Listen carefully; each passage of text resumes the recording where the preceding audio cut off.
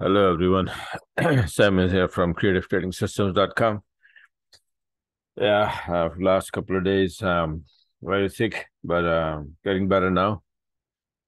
And thank God, tomorrow, Wednesday, so I'll be able to do the webinar at 4. I will send out the invitation tonight sometime, or maybe in the morning. My son will do it. So anyway, I just want to make this video because I made this chart, this chart of GJ Kaunian, and I posted on the Telegram, remember? So what happened that this is what I was showing here, that this thing is going to drop here, but it went up, and it went up a lot, right? So I got an email that what the heck happened, right? Was this a new subscriber? So I decided to make a video out of this, and so because I took the trade, the long trade on this one, right? But what is the reason, and what is our main, the set of rules that we apply in this, strategy, whatever, so system, right? So let me show you this. That this is one other diagram, but let me see if I have it open here. If not, then I'll quickly open it, and it will be something like not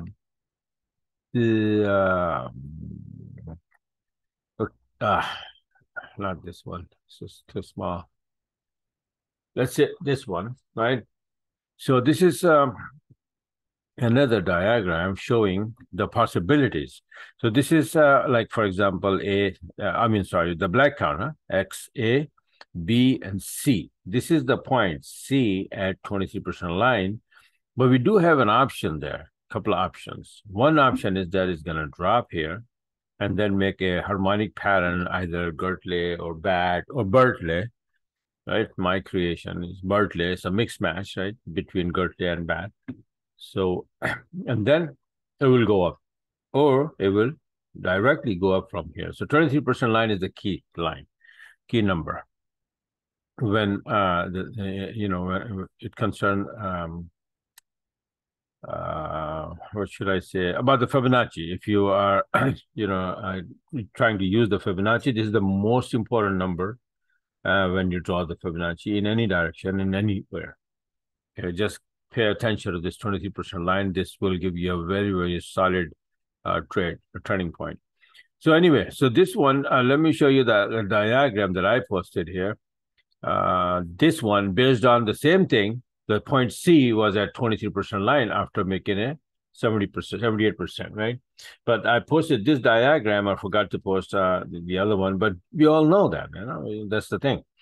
You should know that either you're going to go down and make the Gertley or butterfly pattern or whatever, whatever the pattern. So this 23% line or 38% line in case of 78% B pullback, usually two options. One, it will make the pattern and then go, or it will just follow the Elliott wave count and go straight up, right? So this is what happened. Now, how do we know that it's going to go down or go straight, right? So if you pay attention, I always teach this, that on a 40-minute chart that I make, and I'm showing a turning point. So how we go by with that? We must have a reversal candle on a 40-minute chart.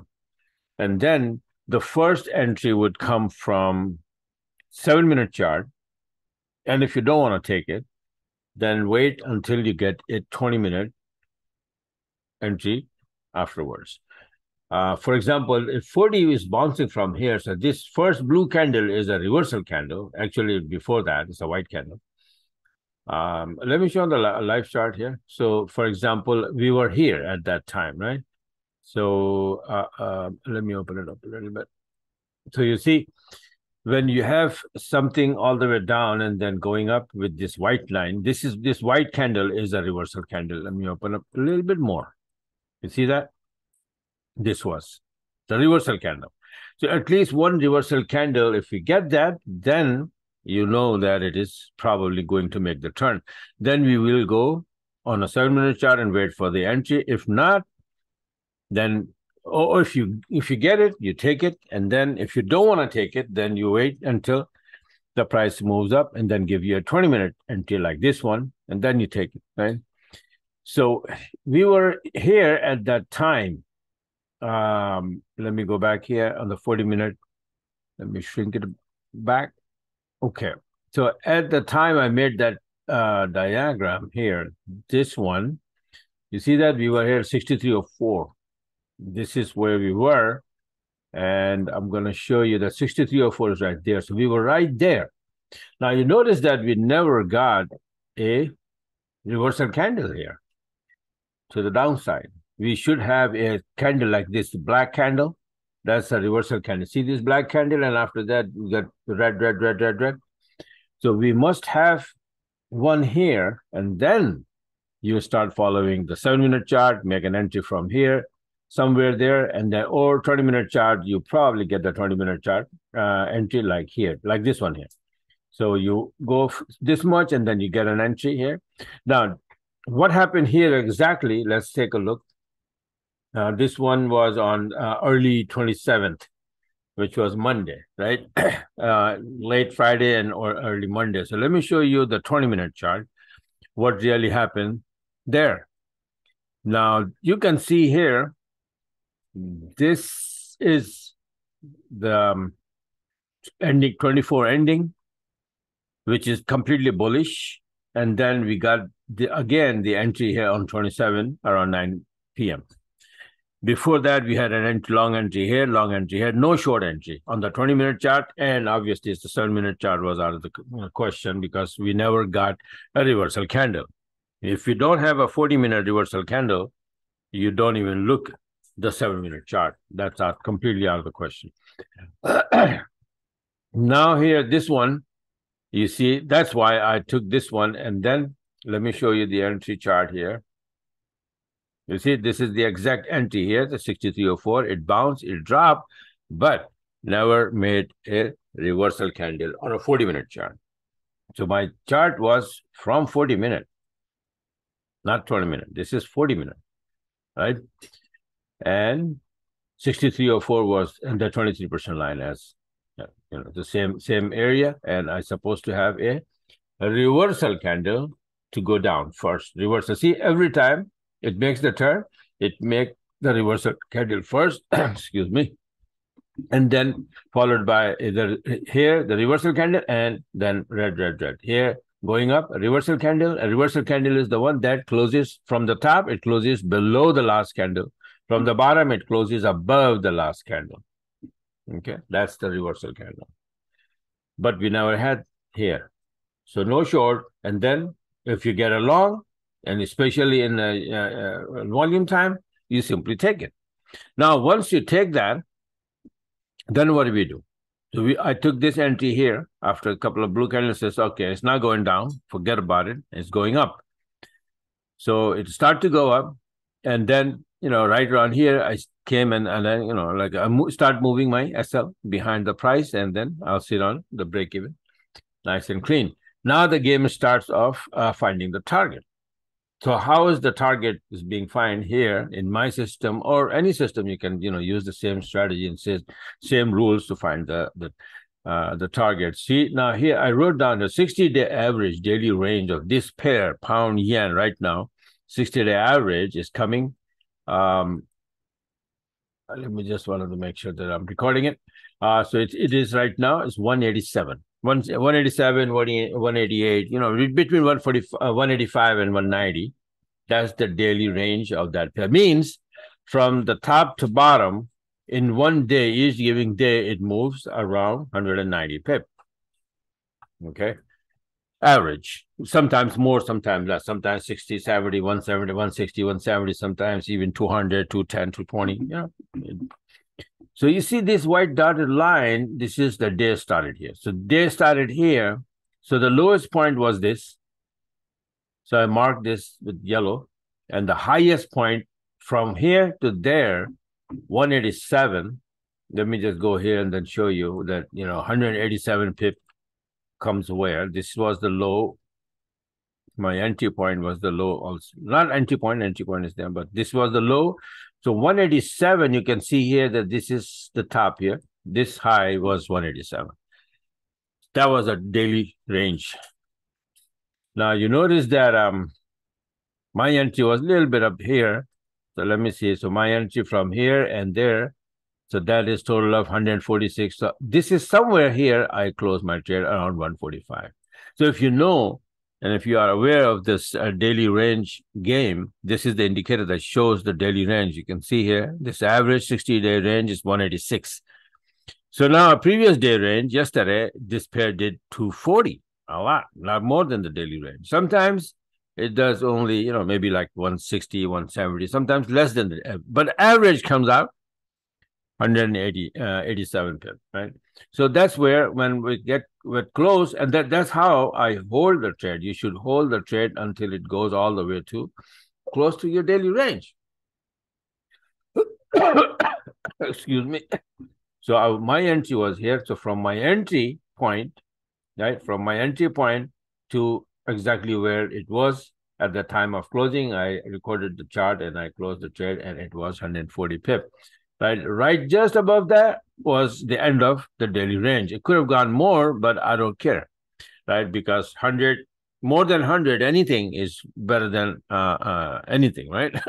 So 100, even 70, 80, if let's say if you forget to take the entry here and you take this entry, right? So now the daily range is getting finished here anyway. So maybe from your entry to here, maybe like 40, 50 pip, you got to close it because the daily range is about to end. I got 140 because my entry was way ahead of the game. I mean, too early, from, I had the whole daily range to squeeze, right? And that's what it is. If you make an entry from here, maybe 100 pip trade, you have to close. From here, maybe 60. From here, maybe it's only 40, 50, right? But I got the entry here. That's why I hold all the way here, 140 pip, close, bye-bye. The next day, Benadryl got me. So I was completely sleeping, got knocked out. My cold was very bad, and I just couldn't do anything. Otherwise, there was like a nice and clean from here. That was another 140, 50 pip trading. But, no regret, whatever you can get, that's it. And don't look for, to squeeze everything because we can't. So anyway, this is what happened.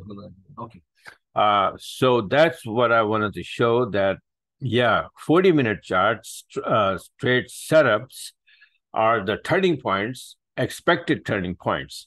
If we make the turn and if we have a reversal candle, then you go your either 7-minute, and if you don't want to be that fast, right, and you want to go to more conservative type of trading, to then go for 20-minute chart and then wait for your 20-minute entry, which you will probably get in a couple of hours, right? So when you have it, like for example here, going to the upside, this indicator is going to the upside, then you have a reversal candle, you have a blue candle, you have alarm beeping.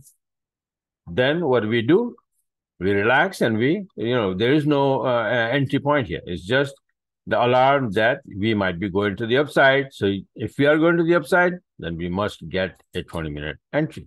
Like for example, this one, it start to go right here. It made the 20-minute entry, 20-minute entry, it goes. This is, it is not entry here, but it is an entry on the 20-minute chart. Here, similar, exactly same thing. It start to go up, then it dips here. It is make the 20-minute entry again from here. 20-minute entry gone. Okay, so this is why I went long. You see this 120, this 120, and then before this dip again, beautiful. See, it was start to go up. 20-minute entry, long, 20-minute long, 20-minute long, keep going. So this is the game between the 40-minute chart and the 20-minute chart, and of course 7-minute as well, if you want to be a little bit fast, and then squeeze almost every pip out of that thing. I rather take it easy and then just trade or get the fat part of the move, right? If the move is 200, you get it 70, 80, 100 pip trade, that's fine. If the move is like 100, 150, I usually trade most of the pairs that I trade, Euro, Aussie, pound yen, pound cat, pound Aussie. They have their daily range is like more than 150 pip anyway. So if the pair is supposed to move around that much from top to bottom, getting 70, 80, 100 pip out of that move, that kind of move, is not a problem using the system, right? So just wanted to clarify that, yeah, I was expecting that, but the chart supposed to be this, that from this 23% line, right, either it's going to come down or go up, but based on what? If you have a long setup, it's not making a reversal, short reversal candle, right? Instead of that, you get in the volume time, and then you see that it is bullish on the bullish territory and giving you a long setup, and then going up with the blue candles. Get in there, no problem, right?